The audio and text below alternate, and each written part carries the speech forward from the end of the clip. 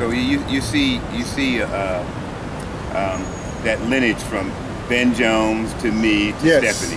I mean, that's what artists are supposed to do. Artists are supposed to grow the community, and you can grow the community with art.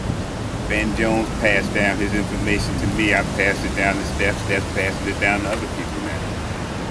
So, that's what art is. It's just organic exchange of information and energy. And when it does that, then it's combustible. It just explodes and reaches all kinds of people that you have no clue that it's going to reach. I knew. I taught kids dance and photography and art, but Steph is the one I knew. I said, she's going to be a photographer. I knew that about Steph. And when I did the interview with her, I didn't know she did photography. Oh, yeah. I didn't know. And then some months later, I saw a picture of her with her, I think, Nikon, and I started laughing. I said to her, I was like, what you doing with that in your hand? And then she started doing the pictures, and I saw some nice shots. And when I saw that, because like when you see people photograph, you can tell like where they are. You can see their eye. And I saw one shot that was really tight. I was like, oh, I was like that. And when you see that, you're like, okay, just keep honing that skill. Keep working on it. Yeah, she got her own company, Rose and Concrete, I think it's called. Got a website. Right. She had a little show. Well, she had a show at Maccabees. College, and she had one student show at Essex County College. And Ben Jones was talking about, when I asked him a question, I said, Ben, so what makes you excited about what you see in an artist, the work or what? He said, it's the young people. He said, sometimes the young people, and I never heard it put this way, he said, sometimes the young people bring certain energies, different energies that you never saw before, or you never would think that you would do something a certain way.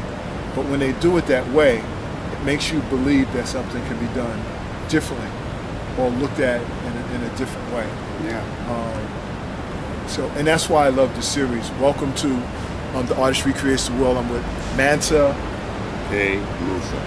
Thank you. And a tremendous artist in his own right.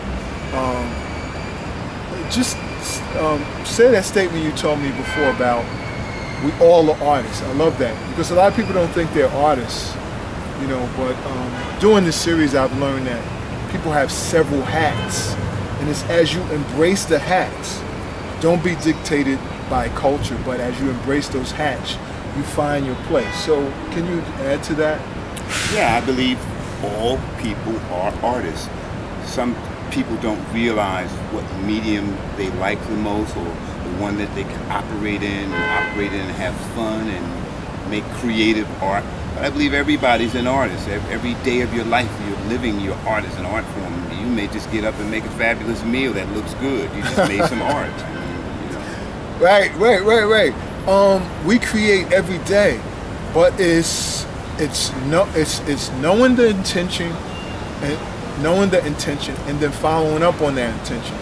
And again, I say always, when we see so much TV and film and commercials that frame our narrative, then we go out and do that thing. Instead of letting our mind, our culture, our spiritual understanding of what universe is, what the world is, what God is, filter through us, and then let that be the art. I mean, I just looked at some of your stuff. Just tremendous stuff. And it's not stuff that we see ordinarily. I mean, that's something that's been filtered through you. Yeah, and filtered through me basically through this town, the city of Newark, which is a tremendous art town. I mean, if you were a little kid and you could go down to Market Street and go to Market in Washington like I did when I was 14, 15, 16, and go to Artists and Drafting Supplies and walk around in there and see all the materials they had. Being in that store and meeting John Sutton, who was one of my mentors, that was a game changer for a young artist. Just being able to have an art store in Newark of that quality and that size, it broadened your horizons because it gave you a whole idea about the options that you had to make art. So, I mean, this town, like I said, this building, this edifice, the Newark Museum, exhibited my work here for the first time when I was 17. Wow. I'm standing there. My art is on the wall. A woman is holding her child's hand and she's talking about my work. And I was like, whoa, that's stuff that I put in it, but I didn't put that in it. So this is what art is supposed to be doing. It's supposed to be a game changer. And like I said, in this town, for me, having started out as a little kid from Newark, drawing on a brown paper bag with a pencil, to exhibiting here and to working here for 26 years and to taught thousands, literally thousands of people here, you know, at this edifice. This is what Newark is. It's just this huge combustible art town that gives you all kinds of opportunities to make art. Now, why do you think that Newark allows the art to be so good? I mean, art is good everywhere, but in terms of when I look at the art, when I see the art, I think it's because of the very, like the nucleus, what happened in '67, and that we release, I say we, I'm not original Newark resident, I've been here for about 10 years, but it seems like the people from Newark release something within themselves because they've been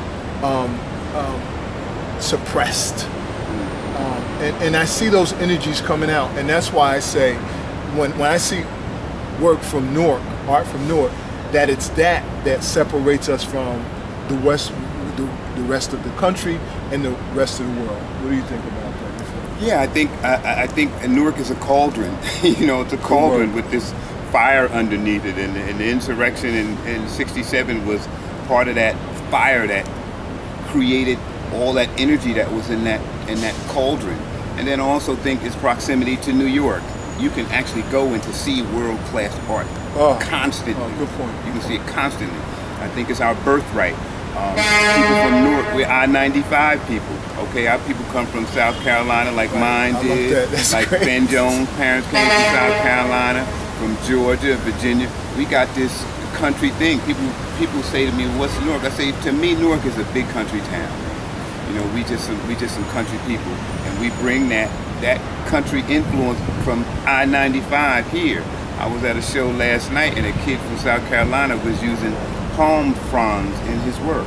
Well, that's some I-95 stuff. That's some country stuff.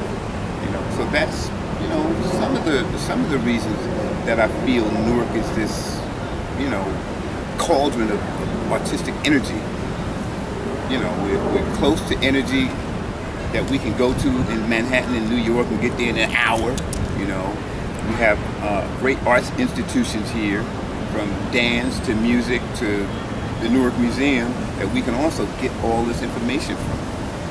Now, how does the artist become better, in your opinion? How do, whether it's Generation X, Generation Y, the baby boomers, because in this environment, people are realizing that they need to do art, whatever that art is. But how do we assure that we improve upon where we are? Well, if you're an artist, you have to constantly reimagine, redefine, redevelop yourself. You know, like I said, I started with a brown paper bag, and you know, my teacher Nettie Thomas at Weequahic High School taught me how to paint. I left school. I was making collages.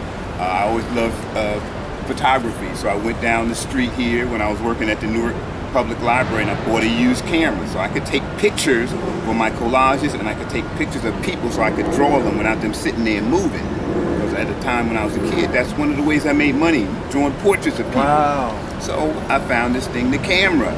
Well, I'm in this neighborhood, and I go to Jersey City State College, and I meet this teacher, Ben Jones, who says, "Listen, would you like to go to a dance class?" I said, "A dance class?" I said, "What kind of dance class?" "African dance class." Oh, I'm redefining myself. Right. You know, I became a dancer and danced on the stage for 28 years. Well, what's the next thing? You know, right now, the next thing for me is here. The next thing is iPodology. I teach children with autism, and one of the teachers at the school, 188X in the Bronx, said, "You know, you should try an iPad teaching children." I said, "Okay." He said, "We have some, I'll let you use some." He never did, but I decided to get an iPad because I had come up with a way of teaching children. I said, "Yeah, this might work." Well, I bought an iPad, started to use it to teach children. But then found out I could create a new art form called iPodology. Well, I'm taking the iPad, I'm shooting images, everything from people to landscapes to architecture, and then I'm editing it and I'm creating a new art form.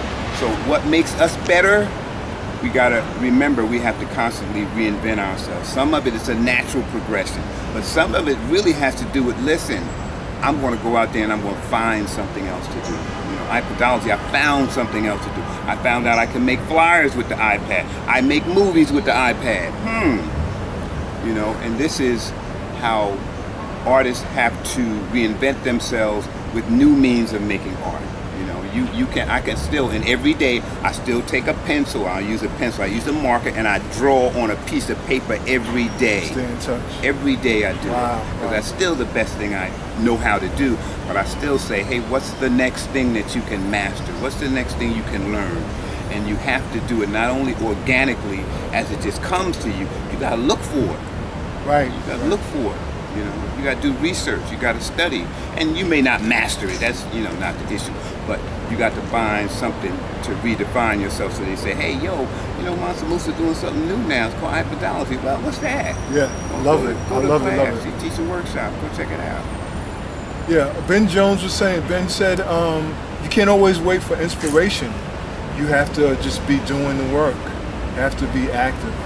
I talked to Bisa Washington the other day. I did an interview with her, and she was telling me, well, I'm going to ask you, where do your ideas come? Bisa said her ideas come from her dead ancestors. She blew me away when she said that. But where do your ideas, I know earlier I talked about spirituality, but where do your ideas come from? Well, same places, my ancestors, my parents. More ideas come from my students. I love to teach because I love to learn, and they just give me so many ideas I can't even, you know, I can't even use them all. I'm giving them a little something and they taking it someplace else. I get inspiration from my daughter. She's my favorite person on the planet, the smartest, the funniest. So I get a lot of inspiration from her, just dealing with her. But, you know, like Bisa, I get my inspiration from the ancestors. They're always guiding me and telling me, yo, do this, do that. Sometimes I say, well, I wish I could talk to my mother, my father. I said, listen, the information that you needed to get from your mother, father, they gave it to you. It's right there. You just have to know how to access it. Yes. And I said, you know how to access it. You know how to access that information from your parents. Just access it. So yes, the ancestors are an important part of my work.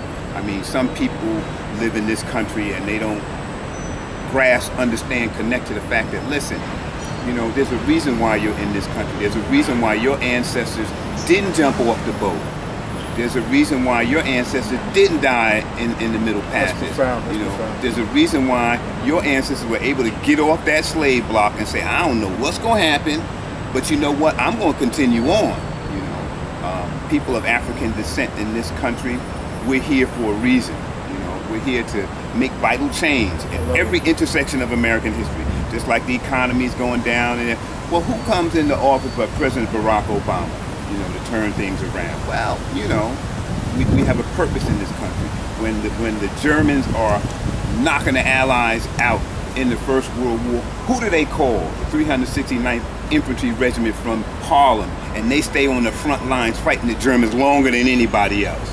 You see, it's over and over again when the Luftwaffe is knocking the American Allied forces out of the sky when they're doing daylight bombing in Germany. Who do they get? They get the Red Wings to protect them, okay? And they do an awesome job. And we see this over and over and over again. This is the purpose of our people in this country, to make change, to be agents for change. And we got to understand, hey, the ancestors are telling us that. That's why we were the ones who survived, so we could give you this information so you could make change. Little change, big change. But you got to understand this is our purpose, not only in this country, but in the world. Right, I agree. Just speak about that idea you said, you heard Danny Glover say about art can also be social change. Well, Danny Glover said art is the greatest form of community organizing. Okay, thank you. And you know, I do that every day. I see that in action. I don't know how many years, maybe 1979, Ben Jones and I I organized a dance class right down the street here at Black Organization of Students at 101 Washington Street. And that dance class stayed in existence for 5 years. People would come in for 4 hours, get 2 hours of dance, 2 hours of exercise for $2. Wow. For $2. Wow. And I saw how art could organize the community. We had people come in who were vendors. We didn't ask them for a cut. We knew this was creating the atmosphere of this organization. We had so many good dancers in that room who came on Sunday. We created the Suleiman Dance Company, which was Newark's African dance company at the time. So this is how I see art being a catalyst for organizing the community. At the time I was writing and taking pictures for a newspaper called Graphica. People could come in and pick up Graphica free and get some information from the community. Perfect. So that's how I see, art as being a method of organizing the community. And I've seen it over and over again and done it over and over again. On your website, you have the saying, "I am an eyewitness." Could you speak to that when you talk about you are an eyewitness? You are a citizen of the world. Yes. And I say in the tradition of Baldwin said he was an eyewitness. And I'm an eyewitness too, of the different talents I have and have used in my life, to make a life for myself, to be able to work and to travel and do what I want to do. The single gift that the Creator said, "I'm going to give you this," is the Creator gave me this gift to take the black box, the metal object, and to look through it and to wait for the decisive moment and press the button. Yes, I love that. That's and great. Then to create these singular images, and then to take those singular images and cut them up and glue them together, and then make a collage and make something else happen. So that's how I'm an eyewitness. I've been taking pictures in Newark, since 1974, and seen all kinds of stuff in this town. So that's particularly what I mean with a camera, specifically and particularly. I'm an eyewitness, and I don't just take the pictures. I know a lot of photographers, they take the pictures and you don't see it. The pictures that I take, you see those pictures. They appear somewhere. So it's not like I didn't take them. Working here at the museum, I started working at the museum. A friend of mine, Mark Morris, he was a Ben Jones student. We studied with Ben at Jersey City State College. Mark was teaching a hat making class here, and he invited me to come. I took some pictures. Betsy Roble, who was the manager of the arts workshop, said, "Can you send me some of those pictures?" And I said, "Sure." Sent her some pictures. She was shocked that I sent her the pictures. She said, "Most photographers say that and they don't send no pictures." Well, Mark Morris passed. He was supposed to teach another hat making class the following year, and Betsy Roble asked me, could I do it? Because she saw me with bags. I said, "I don't teach hat making, but I can teach bag making. I can teach people how to do this." So she hired me in 1990, and that led to a whole series of jobs, Nice. For 20. It was all because I took that boom and said, "Hey, I'm an eyewitness. Here's what happened." And she said, "Oh yeah, these are good." That's how you can use the camera, specifically to be an eyewitness. And all artists do it. Right. You're doing it now. Yes. You're doing it now. You're being an eyewitness to things seen and unseen. I love this narrative in the artistry creates the world, because I was determined that with gentrification and the whole idea and seeing what is actually happening and knowing what mass media does and local media does, that they reshape the narrative. And with these interviews, we shape our own narrative, because the narrative is here in September 9th, 2016. Nobody can change this narrative. Nobody can change the history. It's here, live, living, ongoing. And I'm so glad that you came in to be a part of it. So, because, I have Bisa, I have Ben, I have Jerry Gant, and there's so many other artists I want to pull in so they can speak. Because the technologies is just like you talked about the iPad. The technology is what we can use as part of the art to speak, That's true. to be a citizen of the world. Because this allows me to be a citizen of the world, to report to Romania, to Africa, to Australia, what the artists do here in Newark, and more importantly, what the artists have been doing here in Newark. Yes, because I'm still learning that, and that's why when Ben told me, he's like, "Oh no, you don't have Mansa." He said, "You don't have Bisa," you know, and he just read off names, and I'm like looking at him like, "Let's do it." So I do appreciate you coming out. Any other things that you have on your heart or you want to say?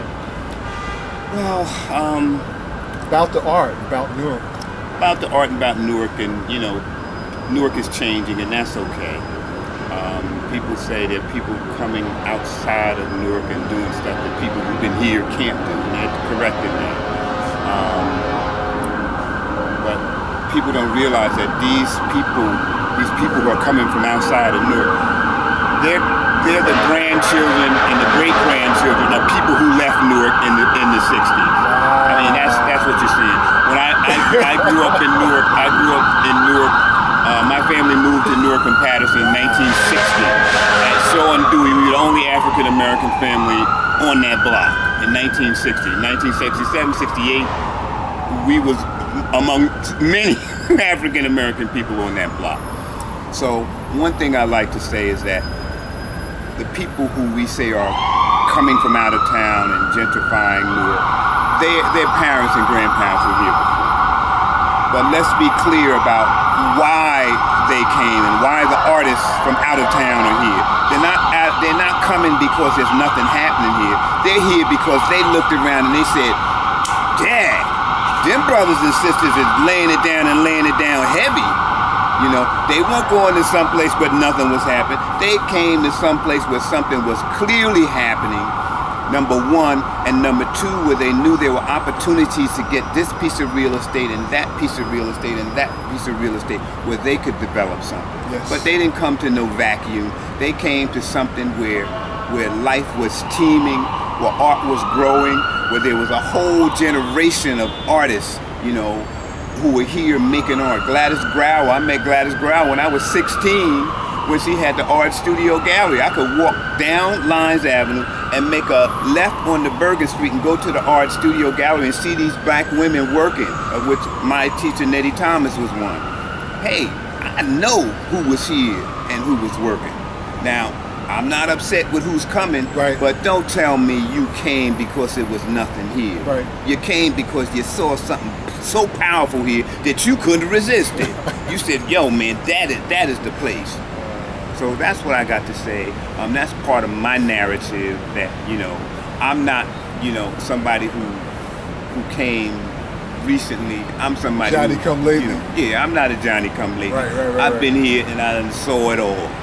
You know, and I'm clear about what this town represents to artists, what it represents to African American artists, and what it means to the people in the community here. What art has done for the people in the community. I was here this summer, and they had the first outdoor film for the Black Film Festival. I mean, that was history in the making, but it was so cool that people were out here in Newark looking at a film at night outside in the museum garden. And we got free popcorn and water. And you can't beat that. No, that's right. You know, and that's a history of Newark. Well, hey, you know they used to have a Newark Drive-In 40 years ago. Yeah. So as I was saying, the narrative about art in this town is that there are people who built the foundation, yes, of art. Say that. That's undeniable. And if you've been here, you know it. Undeniable. But that's not to say that new people can't come in Beautiful. and do work. But the people who are here, you're not going to tell us that it's a new art scene that we just started. You know, it's an old art scene that you're building on. Thank you. That's the narrative. Thank you. That's it.